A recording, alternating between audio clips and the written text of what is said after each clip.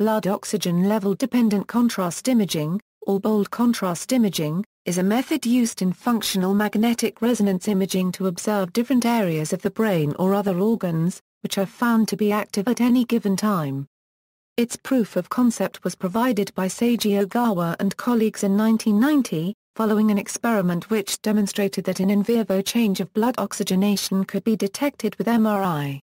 Other notable pioneers of bold fMRI include Kenneth Kwong and colleagues, who first used the technique in human participants in 1992. Theory: neurons do not have internal reserves of energy in the form of sugar and oxygen, so their firing causes a need for more energy to be brought in quickly. Through a process called the hemodynamic response, blood releases oxygen to them at a greater rate than to inactive neurons. This causes a change of the relative levels of oxhemoglobin and deoxyhemoglobin that can be detected on the basis of their differential magnetic susceptibility. In 1990, 3 papers published by Seiji Ogawa and colleagues showed that hemoglobin has different magnetic properties in its oxygenated and deoxygenated forms, both of which could be detected using MRI.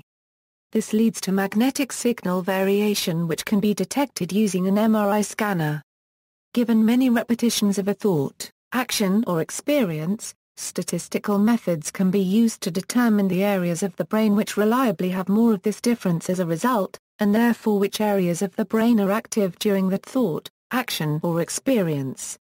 Criticism and limitations: although most fMRI research uses bold contrast imaging as a method to determine which parts of the brain are most active, because the signals are relative, and not individually quantitative, some question its rigor.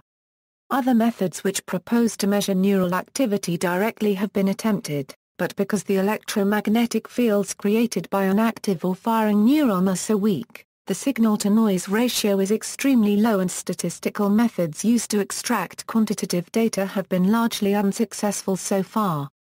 The typical discarding the low-frequency signals in bold contrast imaging came into question in 1995. When it was observed that the inertia in the area of the brain that controls right-hand movement fluctuated in unison with similar activity in the area on the opposite side of the brain associated with left-hand movement. Bold contrast imaging is only sensitive to differences between 2 brain states, so a new method was needed to analyze these correlated fluctuations called resting state fMRI. Notes: